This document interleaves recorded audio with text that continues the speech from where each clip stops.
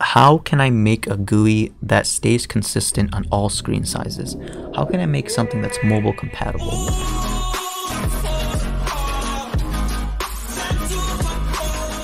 Hi YouTube, so this is going to be a positioning and size tutorial. So basically, let's start off with just making a normal text label. Let's set these values to 0. And let's set this value to 100. So what is this value right here? Well, this value is the x-coordinate of whatever the x-coordinate of wherever this label is on the screen. So you can see it right here. It's 100 pixels away from the screen. And if you change this value, let's say to 500, it's now 500 pixels away from the screen. And remember, this is the x-coordinate. And the coordinate system is basically, it's comprised of x and y coordinates.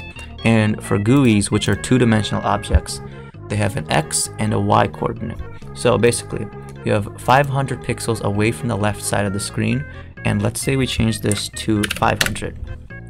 Well, now this is 500 pixels away from the left, which is indicated here, and also 500 pixels from the top. So this length from here all the way to here is 500 pixels, and this length from here all the way to here is also 500 pixels. So this is what a lot of people tend to do when they start developing games. They tend to make their GUIs pixel based.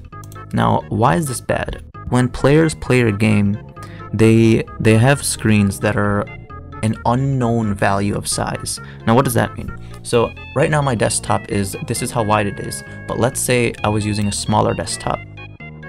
So let's say the game was like this. Well, now your label is right here. But let's say I was on a phone. Now where's the label?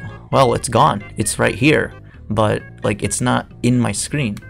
So as you can see, if you change the dimensions of your screen, the label can disappear. Let's say I was playing on a wide screen, it could look like this. The label would be like stuck in here and you would never be able to see it. Or we can test it using the device testing. See?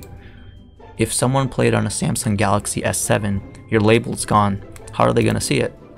If they played on an iPhone 4S, you can see how the label, it stays the same exact position no matter where or no matter what device your player is using.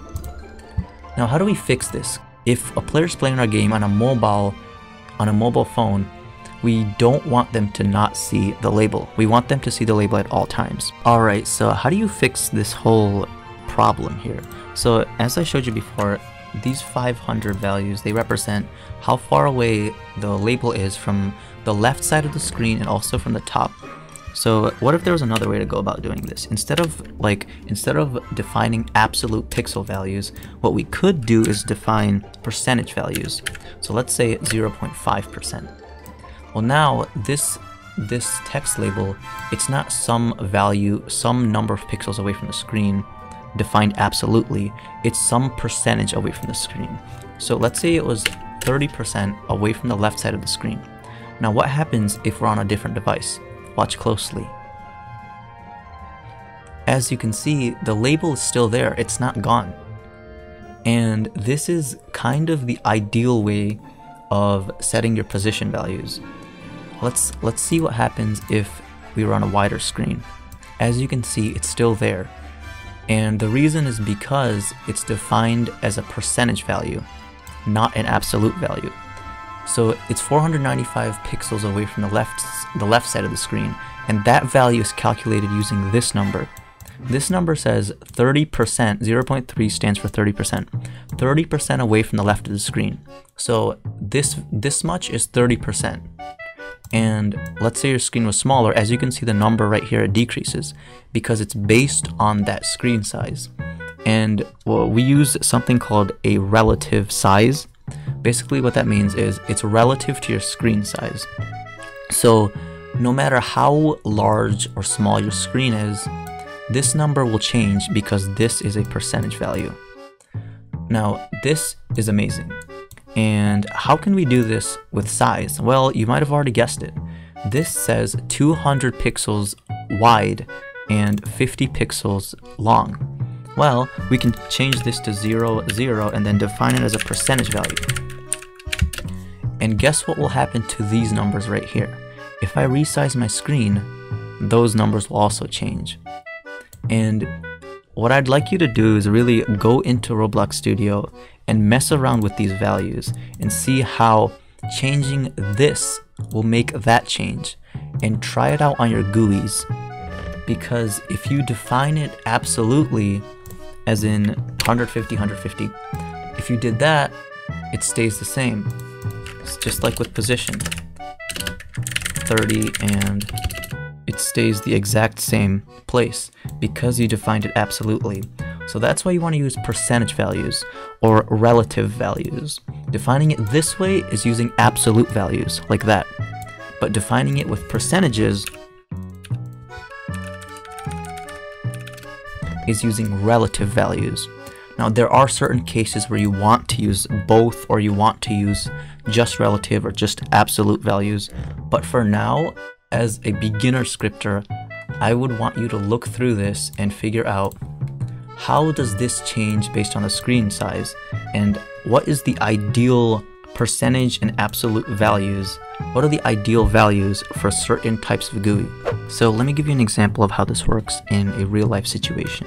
So I have some label called coins, and watch how this responds as I change the screen. So if I make it smaller on the x-axis, as you can see, it's working fine, and then boom. Now it's like offset a little bit, and if we continue decreasing this, it kind of gets all ruined. And well, that's not what you want for your game. What you would rather have, well, let's try to change some of this stuff and see how can we change this and how can we make it work.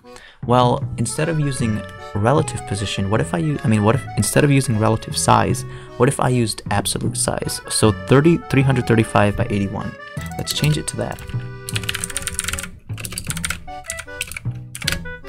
And now, if we change this, it's working. How come that worked? Well, it's because we chose the right values to use for the right situation. So this is just to demonstrate that relative positioning, it works a lot of the time, but not all of the time. And there's other ways to get around that whole relative thing. Like we could have set text scale, and we could have turned it on. We could have changed a bunch of other things. But for now, just to use an example, you can see there are situations where absolute positioning and absolute size is much better than relative size. So that's all I had for today. If you want to see part 2 of this video, like the video, comment, subscribe, and I'll continue it with a part 2. If you want to see more move animations or like effects, put that in the comments below. I'll try to give a balance of the two. But that's all I have for now. See you later.